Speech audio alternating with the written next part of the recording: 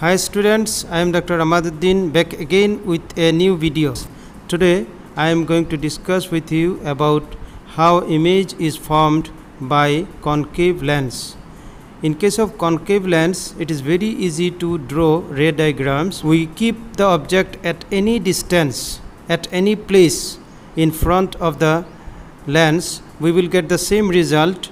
Say for example, we have kept this object and we consider two incident rays.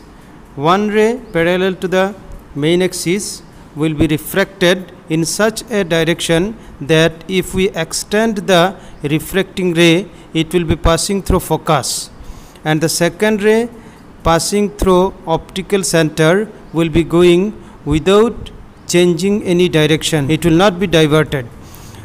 And see, in this place the two rays are intersecting each other, one real ray and the other imaginary ray. So this is the point. So the image is virtual, erect and diminished.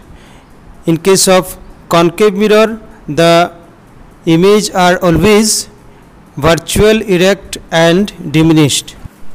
Thank you for watching my video and thank you for subscribing my channel.